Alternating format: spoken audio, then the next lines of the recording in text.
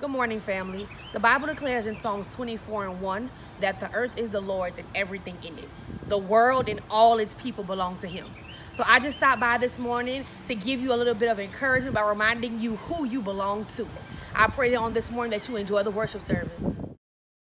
Hello, citizens of the kingdom, and welcome to Mount Calvary International Worship Center's live stream. We're so excited to spend this time with you, and we anticipate an encounter with God like never before, right where you're viewing us from. Get the family together and let's get ready to hear and receive a word from God as a family. Because we are a fellowship of believers, why don't you take this time to share and invite others to join in with us. But just before we head into today's service, here's some important information we'd like to share with you. On next Sunday, May 24th, our youth ministry will present the New Generation Kingdom Kids Zone, a special time of worship interaction for those of worship childcare age and elementary school ages. The presentation will take place immediately following our virtual worship service on our very own Mount Calvary International YouTube channel, our church's website, and media platforms. It will be a time of exciting impact for all of our young children. We are directed by Scripture to be careful for nothing but in everything by prayer and supplication. Therefore, please remain prayerful with our apostle and faithful to our virtual worship experience as we will continually position ourselves as people of faith and wisdom.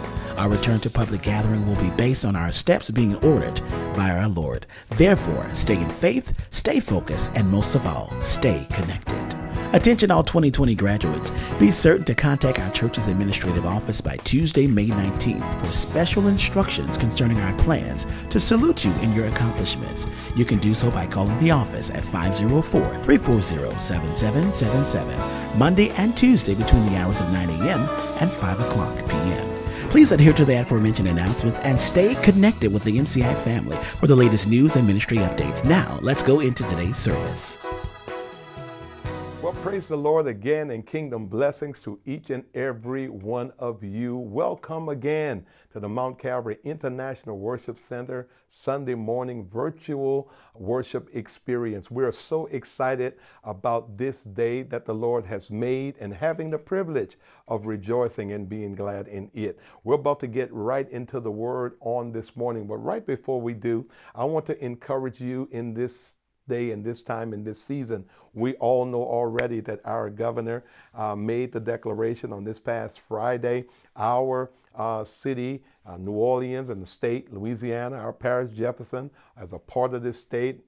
And of course, we understand now that there are many businesses and many public areas that are now reopened in phase one to, of course, a part of their capacity. However, we must know that our steps are ordered by the Lord. And so, yes, we are careful that our steps are never ordered by our passions, not by other people, not by need for provision or popularity. That the steps of a good man, the steps of a good woman are ordered by the Lord. So with that being said, remain in prayer with us. We're praying every day that our movement is in sync and in timing with what God wants. God has been meeting us tremendously here. We will at one point, we'll be back together with our time of gathering as the fellowship of believers on Sunday in the worship center. And at the same time, this mode of ministry through the virtual worship experience, we're actually going to be taking this to the next level because this will also remain. But we are excited about the fact that we understand that we cannot be moved by any other voice other than the voice of the Lord. So as your pastor and your apostle, pray continually with me, even in this season, that our timing will be also God's timing. Your health and the health of our community is more important than anything else. And we understand now, after 2 months of worshiping God together, that the power of God is not limited to any geographical location. While the local place of fellowship is important and will always be important, we understand that He's not locked into any place because the Lord is meeting you even this morning. And so we will keep you abreast But we want you to stay tuned right here. We want you to continually be here with us, connecting with us. And we praise God for every church and every pastor, and whatever God is telling them, we highly respect. But we're going to follow whatever the Lord is telling us. And right now, for this season right here, in phase 1, God is telling us to remain still. Remain still. We're going to be adding more to our worship experience, to our virtual worship experience in the coming weeks, and we will let you know when the doors, of course, of the physical location of our worship center are open for those to begin to attend. And so listen, God is so great and he's so awesome, because everything that we go through, we learn something through it. And we're grateful right now for how the Lord has ministered to all of us, even in this season. Well, if you're ready for the word of the Lord, I believe the word is ready for you on today. Let's pray about this moment. Let's pray about the word, and let's get in. Join me if you will. Precious Father, in the name of Jesus, we love, honor, and adore you. Father, we're so grateful for this morning, this brand new day with brand new mercies. Oh God, we thank you. Your faithfulness is great. Because of your compassion that faileth not, Father, we thank you right now, dear God, that your mercies are new even today. So for that, we want to say thank you. Now, God, we're grateful, dear God, for, Lord, how it is that your hand is continually over us. You're keeping us even in the midst of a challenging time in this pandemic. Lord, we've been kept by your power. And God, on this morning, we praise you and we honor you for who you are. You are God, and you're God all by yourself. So, Father, we pray this morning continually, Father, for our, dear God, our leaders, Father. We pray for our government, our national government, state government, parish government. And Father, we thank you right now that you have the final word and the final say over all things. Father, we pray for your people, that every person, dear God, will literally walk in wisdom and apply wisdom. And God, we thank you right now, Lord, that we understand that wisdom is the principal thing. And you said, if any man lack wisdom, ask you. So, Father, thank you, Lord, that we are seeking you in this season like never before. We pray this morning, Father, for every man or woman of God that have the responsibility of leading others, Father. And we thank you right now that you're guiding them according to your will, purpose, and plan for their assignment and their ministry. And God, we thank you right now that you shall be glorified. Now, God, as we approach your word today, we thank you for the revelation that's headed in our direction and the application of your word, because we understand it is not the hearers that are blessed, but it is the doers who are blessed. And we shall, dear God, follow your word, apply it to our lives, grow, develop, and walk in you. We give you thanks for all things now. In Jesus' name, amen, and thank God. Well, family, let's get in on this morning. Grab your Bibles, if you will, and turn with me to Philippians chapter number 4.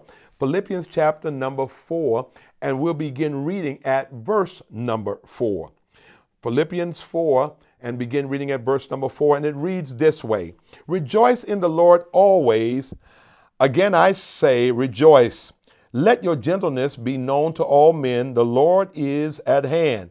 Be anxious for nothing, but in everything by prayer and supplication with thanksgiving, let your requests be made known to God. And the peace of God, which surpasses all understanding, will guard your hearts and minds through Christ Jesus. The word of the Lord is blessed on today. For our learning and our development this morning, I would just like to speak from the thought or the subject, if you will, this morning. I want to talk about kingdom keys for handling disappointment. Kingdom keys for handling disappointment. Brothers and sisters, please know without a doubt that none of us are so spiritual until things don't move us.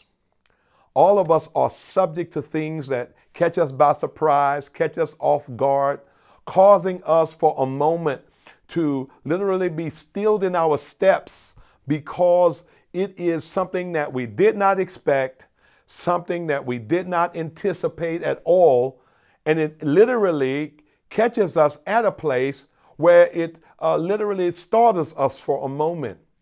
And please know, it is a disappointing moment for us. But without a doubt, we must know that disappointments or not supposed to overwhelm the believer, because when it comes down to disappointment, we are kingdom citizens, and every kingdom citizen has been given the keys to the kingdom, which is that which is bound on earth is also bound in heaven, and that which is loosed on earth by us is loosed in heaven. And so this is what Jesus told the disciples after, okay, Simon, whose name was changed to Peter, according to Matthew chapter 19, after he spoke up when the question was asked, "Who do you say I am?" And he said that thou art the Christ. And Jesus told him, because of his confession, every person that would confess the same way he did, that he would build them as the ecclesia, the called out ones. And then he says, on top of that, I will give unto them the keys to the kingdom. And we now have the keys. We have the answer. And while disappointment will still come our way, we handle disappointment as kingdom citizens based upon the keys of the kingdom that we now have. And so when we consider here this passage, Paul writes now to these Philippian believers from a Roman jail. And as Paul is writing here, he's encouraging the believers there in Philippi because they've been under great challenge. They've watched their leader, Paul now, who's been now jailed for preaching the gospel, for preaching Jesus Christ. And Paul now, he shares with them, even in the early part of this particular book, he tells them about his chains and his trouble and how it is that it has even worked out for the furthering of the gospel. Paul goes on throughout all of this book of Philippians encouraging the believers. And then when he gets to chapter number 4, he starts out by telling them that there were two females who were instrumental in his ministry, that they needed to be reconciled. And then Paul tells them, listen, over and over again throughout this entire book, Paul is encouraging them to deal with every challenging moment and how to handle the challenges, because he's literally ministering to them how they should conduct themselves as citizens of the kingdom and as believers who are established in Jesus Christ. And so now, after he tells them in the beginning of chapter 4, where we are this morning, about reconciling these two females that were instrumental in this ministry, in verse number 4, Paul now, he shifts and he begins to tell them about their attitude and their focus. And in verse number 4, he starts off by telling them, rejoice in the Lord always, and again I say rejoice. He starts out here because he's working with them and he's working on them concerning what their minds have been and what their mindsets have been, should I say, about this journey, because they're talking to Paul through a letter, or they're conversating with Paul through a letter from a Roman jail. And Paul has already told them things are not as bad as it looks to the natural eye, because God is at work even when things look bad. I don't know who that's for this morning, but somebody needs to know that even when things are not favorable from a natural perspective, you better know that God is still at work. And so here it is. He's showing them how to handle disappointment. And just as Paul ministered to them, he's ministering to us through the word of God by way of Holy Spirit this morning about these kingdom keys in handling disappointment. And so as Paul now breaks this down to them, and as Holy Spirit is teaching us this morning, here's key number 1. As kingdom citizens, here it is. If we're going to handle disappointment, number 1, we must establish a consistent view of God's power. Establish a consistent view of God's power. This is the way Paul said it again in verse number 4. He says here, rejoice in the Lord always. And again, I say rejoice. Let your gentleness be known to all men. The Lord is at hand. Paul now literally tells them, he says, listen, have such a view of God's power until every person that meets you, they will see you with one disposition. And that is a disposition of rejoicing. It's such a confidence in God's power that your praise is consistent. Your praise is not based upon favorable circumstances, but you still have a thank you, Jesus, even in the face of disappointment. Here's how you handle that as a kingdom citizen. Here it is. If God allows me to be disappointed, he's just set the stage for his glory to shine through me, because he wants somebody to walk in the earth and declare that he's still good even when disappointment shows up. I want to ask you a question this morning. Do you still have your praise when you're disappointed? Or are you the one that as soon as things go bad, your hands are not up anymore and your mouth is then quiet because, situations must be conducive for you to give God praise. But a real believer has a view of God's power, and that we rejoice in the Lord always. And again, I say rejoice. Listen, it has always been intriguing. Why did Paul says rejoice in the Lord always, and then again I say rejoice? He literally emphasizes the fact that don't forget your praise. Don't forget to have a hallelujah on your lips. Praise God when you feel like it, and praise him when you don't. Because your moderation, your gentleness to every person ought to be that the Lord is at hand. What does that mean? The Lord is right on the scene with me, and because the Lord is at hand, he is working out something already on my behalf. I wish somebody this morning that's in worship with me right now begin to give God praise for your challenge, because you know for yourself the Lord is at hand. So here it is. As kingdom citizens, we must handle disappointment by, number one, establishing a consistent view of God's power. But number two, here's how we handle it. Here it is. We must confidently embrace challenging moments. Confidently embrace challenging moments. He goes on, listen, in verse number 5, he says, be anxious for nothing, but in everything by prayer and supplication. He goes on and said, listen, be anxious for nothing, but in everything by prayer and supplication. We must with confidence embrace challenging moments. See, this whole part of being anxious, anxiety brings about a spirit of overwhelm. And I want you to know that overwhelm is not of God. That if we're so anxious for something, we're overwhelmed, we're at the point where we're in now, we can't even rest, can't even sleep at night because this is on our mind. And the Bible says right here to be anxious for nothing, but in everything by prayer and supplication, listen, with thanksgiving, make your requests known to God. He says this, he helps us here. He says, chill out in the midst of it. Confidently embrace challenging moments. In other words, when moments of challenges come, you have to look at your challenge like David looked at Goliath and say to that challenge, just like David said to Goliath, the same God that gave me victory, as David said, over the lion and the bear will also give me victory over an uncircumcised Philistine. You've got to know without a doubt right now, when it comes down to handling disappointment as believers, we must first of all, number one, establish a consistent view of God's power. Then number two, we must confidently embrace challenging moments. But then here it is, number three, we must learn to pray to and praise the one who is able to handle the situation.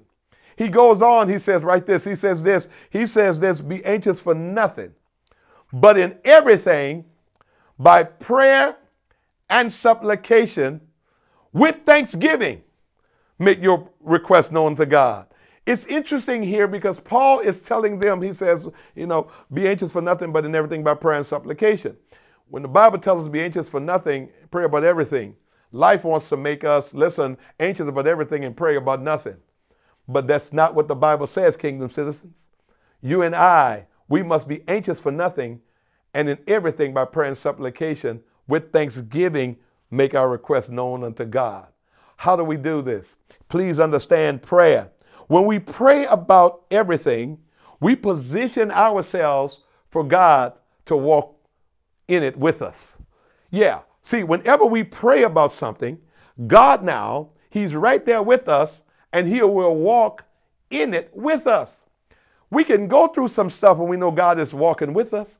The psalmist said it like this, yea, though I walk through the valley of the shadow of death, I don't fear evil. Why? Because I'm not walking by myself. Thou art with me. So since God is with me, I can walk through this moment. I want somebody to know this today, that listen, you can go through whatever you're going through because you're not going through by yourself when you know the shepherd, when you know God is with you. So watch this. We must, when we pray about something, we actually position ourselves for God to walk with us now. But understand this. He says, with thanksgiving, make your request known unto God. With thanksgiving, we must make certain that we pray in line with what the way the word says we ought to pray. We cannot pray trying to tell God all about our problems. God does not need us to tell him about our problems. He already knows about our problems. But God wants to see if we know his word, so that we will stand on his word and make a withdrawal in the spirit by lifting up his word, giving voice to his word in the midst of our atmosphere. When we pray, listen, with thanksgiving, we make our requests known unto God. So when we pray thanking God for what he's already said. I don't have to go and pray to God, Lord, heal me if it's your will. But no, when I pray, I must pray to God saying, God, I thank you that according to your word, that healing is mine. Are y'all getting this morning? It's important that we understand that we must, here it is, we must pray to and praise the one who's able to handle the situation. So listen, here it is. We must handle disappointment different from everybody else. Here we go. Number one, establish a consistent view of God's power. Number two, confidently embrace challenging moments. Number three, pray to and praise the one who's able to handle every situation. And then number four, place the responsibility of timing, listen, in God's hands. He says this, if you do it that way, if you're anxious for nothing, everything by prayer and supplication, with thanksgiving, make your requests known unto God. He says, you're going to release that thing up off of you, and you're going to place it in his hands. And you know what's going to happen? And the peace of God. See, when it's placed in God's hand, he takes the weight away. He takes the load away. He takes the heaviness away. He takes the restlessness away because, watch this, we place the responsibility of timing in God's hand because God's timing is perfect. In other words, I can't be watching my clock waiting for it to be over. I've got to trust him that he's got this thing. And because he has it, I can trust his timing. Place the responsibility of timing in God's hand, saints. And when we do so, he says, and the peace that surpasses our understanding will keep or guard both our hearts and our minds through Christ Jesus. Look how God operates. He says, I will keep your heart and your mind. He says, watch this, I will keep you together emotionally. I will keep you together spiritually. And watch this, and I'll do so because I'm going to condition your mind that you won't even be thinking out of sync, or you won't even be thinking, thoughts that are so contrary to what I've already said. This is how kingdom citizens handle disappointments. And so as I get ready to close today, how do we handle disappointments? We have the keys to the kingdom, y'all. Number one, establish a consistent view of God's power. Number two, confidently embrace challenging moments. Number three, pray to and praise the one who's able to handle the situation. Number four, place the responsibility of timing in God's hands. And then number five, paint a picture of your prosperous future on the canvas of your mind. That's what your mind is. Your mind is a canvas, and you are a painter. And a painter takes a canvas and literally, watch this, brings to manifestation through his ability that which he conceptualized. If you can right now see your life as God sees it, see your future as God sees it, and not allow your mind to paint some picture of disaster or some picture of failing, but allow your mind to paint the picture in line with what God has already said about you. And as I close here, I want to just read verse number 8 as Paul tells them, God speaks to you and I this morning. He says, finally, brethren, whatever things are true, whatever things are noble, whatever things are just, whatever things are pure, whatever things are lovely, whatever things are of good report, if there be any virtue, And if there be anything praiseworthy, he says, meditate, oh God, on these things. In other words, he says, watch this, paint a picture on the canvas of your mind and allow that to be your counseling moment, your moment of comfort, your reminder of what God has already said. And so now when disappointment comes, no longer should you come apart at the seams. No longer should you get ready to quit or surrender. But as a kingdom citizen, you ought to handle disappointment because you have the keys to the kingdom. And here they are. How do kingdom citizens handle disappointment? Number one, again, we establish a consistent view of God's power. Number two, we confidently embrace challenging moments. Yeah, challenge. You're here, but here it is. I will not end in defeat. I'm going to win. Number three, we pray to and we praise the one who's able to handle the situation. Yeah, that's with thanksgiving. Listen, here it is. With thanksgiving, we tell God, thank you for what you said, and I take claim on what's already mine. Then number four, listen, here it is. We place the responsibility of timing in God's hands. He's got this thing in time. I don't have to watch the clock. I don't have to be worried about how long it's been because he has me covered. And then number five, we must paint a picture of our prosperous future on the canvas of our imagination. How do you see yourself in your future? Can you see yourself walking in divine healing, in prosperity, walking in peace, walking, being productive, walking out of your time of a challenge and walking into your deliverance? You've got to paint that picture on your mind by thinking on the right things. You can't think on everything. You can't think on bad stuff, but you got to think on the things that are true, the things that are noble, the things that are just, the things that are pure, the things that are lovely, that be any virtue. I mean, every goodness, here it is. Everything that's good, that's what you want to think about. There be any praise, anything that God gets glory out, think about that. And he says, meditate on it. To meditate on it, watch this, is to think about it. And when you finish, think about it some more. And when you finish, think about it again. And you meditate on it, and you meditate on it, because whatever we meditate on, we become.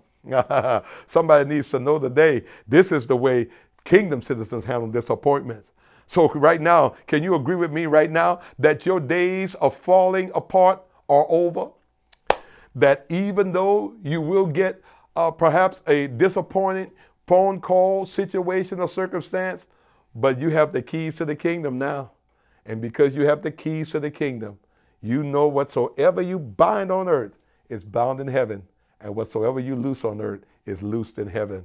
I hope you've been blessed today, because this is the way kingdom citizens handle disappointments. Well, beloved, on today, those of you that are viewing, I want you to get ready today. Those of you that never accepted Jesus Christ, here it is. It starts first of all with acknowledging that you need him in your life. And if that's you right there in the home, perhaps watching with your friend, watching with your family, somebody invited you, one of your friends swiped an invite, and this is the word that you needed today, and the Lord is speaking to you. I want you to let him in today. If you let him in, he will come in, and he will literally be the God of your life. If that's you right there in your home, wherever you are, lift your hands to the Lord as a sign of surrender. And as you surrender to the Lord, listen, don't try to fix nothing. You don't have to fix anything. His word will do the work if you trust him today. So today, my brother, my sister, I want you to get ready. I'm about to pray for you. And secondly, I want to pray for you, my brother, my sister, who once was walking with the Lord, but you strayed away from him. And today you're rededicating your life to him. I want to pray with you today. So let's do it right now. Lift your hands. You, my brother, my sister, that's been in a backslidden state, doing your own thing, but you're sick and tired. And the day you say, Lord, I'll surrender. Lift your hand right to him right now. He's meeting you right there where you are. Let's pray about it, both of you. Both my brother, my sister that's accepting Christ, and my brother, my sister that's rededicating your heart. Let's pray. Father, in the name of Jesus, thank you today. These are your sons and your daughters. And for those that lifted their hands to you, surrendering their life, God, thank you for the one that's accepting Jesus Christ as Lord and Savior for the very first time. And Lord, thank you for the one that's rededicating his or her life to you. And Father, you promised in your word that any person that will call upon you, that, dear God, if we call upon you, we shall be saved. And you said, dear God, if we confess our sins, that you're faithful and just to forgive us of our sins and cleanse us of all unrighteousness. Thank you for my brother. Thank you for my sister. Thank you right now that life change comes to them today. In Jesus' name, amen, amen. Listen, right where you are, everyone join me now in this prayer of repentance. Repeat after me. Heavenly Father, I come to you now. I acknowledge Jesus Christ as my Lord and my Savior. I believe in my heart. I confess with my mouth that you raised Jesus from the dead just for me. Create in me a clean heart and renew the right spirit within me. Lord, I promise to serve and follow you for the rest of my life. And today, I claim the victory in Jesus' name. Amen. God bless you. Now listen, every one of you that prayed that prayer for the very first time, you're just born again. I want you to call right now. There are individuals in the call center waiting on your call. They're going to pray with you, and they're going to get some information from you, and we're going to begin this journey together. And when you do, listen, you have a call from me this week, encouraging you in your journey and helping you to walk forth in your decision. I want you to call right now. Operators are waiting.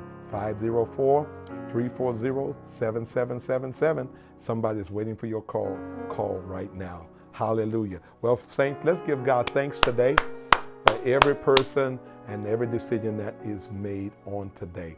Now listen, we're getting ready to give in just a moment, but just before we do, there are just a few observations I want to share with you. Remember, as I opened on today, this is where we're going to be. Be right here for our virtual worship service this coming Wednesday. Of course, on our church website, as well as our YouTube channel, and as well as, of course, our social media platforms. We want to meet you here this Wednesday for our Word Up Wednesday. And then on next Sunday, we'll be right here, amen, with another powerful time in the Word. Next Sunday is going to be an exciting day because right as soon as we finish our time, we're having, of course, something on that day we'll be sharing with our young children, those from the Worship Child Care and Elementary School. We're grateful for Kingdom Kids Zone, and we know without a doubt that this new generation, Kingdom Kids Zone, we're grateful for Sister Brenda Brew. We're grateful today for Sister Elaine Coleman, Sister Vanessa Pierre, Sister Tanya, and all of those who are making a difference in the life of our young people. And our young people will be sharing many of their gifts and talents right here on our church's broadcast next Sunday. We're having Kids Corner right following our morning worship service. It'll be a special message for our young children, as well as our teens, the lit generation. They are moving forward, living in truth, and we're excited about that. And so we want you to get ready for that. There's information we need to get some of the videos in from our young people, and so you'll be hearing from our youth leaders on today. You can call the office for more information as it pertains to that. On behalf of the elect lady, Lady Gullett, she wants me to share with each and every one of you how, of course, of how much of a humbling experience and how grateful she felt and still yet shares her heart of gratitude concerning each and every one of you that expressed, amen, kind acts of love to her as your spiritual covering, and of course the spiritual mother of the house, and certainly on Mother's Day. And she wants you to know how much she really appreciates that. And may God continually bless each and every one of you that sowed good seed in good ground by being a blessing to the elect lady on last week.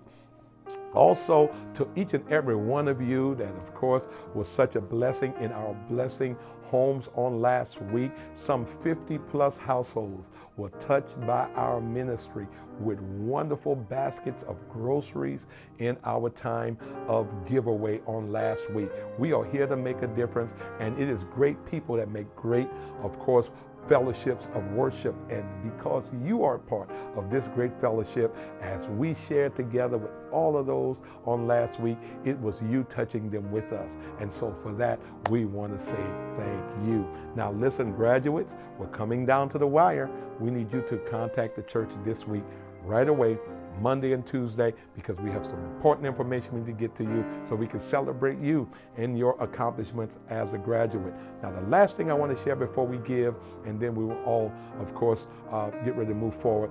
I want many of you have already shared with the altar, of course, and we'll have the pictures there on the altar of so many of you. God gave us this vision to be able to just agree together. I've been walking through, even before doing this, earlier this morning, I shared together and, of course, walked through the sanctuary, laying my hands on those pictures and giving God thanks for you and your family. Our intercessors, along with myself, we're praying for the family of our ministry, but we're praying for families everywhere. Send those pictures in. I want to be able to walk by there and listen. I picked them up, and and of course, I hold them in my hand because they were printed here, and we'll still do it with gloves. But we hold those pictures in our hand. I want to be able, if you don't have a picture in here today, listen, I want to be able to reach down there and get a picture of your family. Hold it in my hand and declare God's power and blessings over them. But I cannot do it if you haven't sent yours in. We have so many that's already there, but yours, perhaps your picture is mentioned. If you have not yet sent that picture in, take that picture as soon as this broadcast is over. And all you got to do is then email it to connect@mciworshipcenter.org. And listen, it's already done. It's nothing complicated. Take a headshot selfie, okay? Put your name and your email address on the back of it, okay? And then email it to connect@mciworshipcenter.org. And so we can have you there while we're praying. It's so powerful because it connects us as a family. So excited about what God's doing, and God is certainly grateful. Well, let's get ready to give. The tithe is holy unto the Lord. A liberal offering, because the liberal soul shall be made fat. And here at Mount Calvary, and then whatever seed God puts on your heart to sow into the life of Lady Gulledge and I, we thank you that we promise to always be good ground for every seed sown. Now listen, you can give again in several ways. Text to give, text MCI Giving to 54244, or you can go to the Givelify app, find Mount Calvary International Worship Center. You can go on our website at www.mciworshipcenter.org. You can give, or you can mail your gift in 1600 Westwood Drive in Marrero 70072.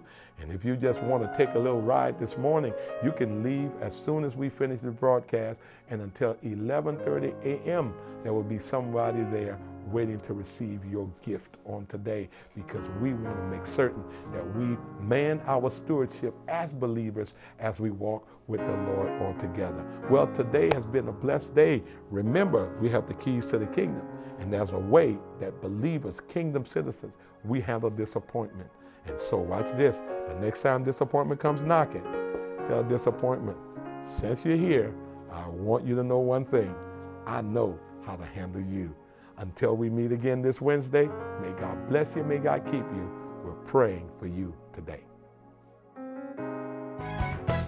Here are ways to continue to exercise faithful and stewardship giving.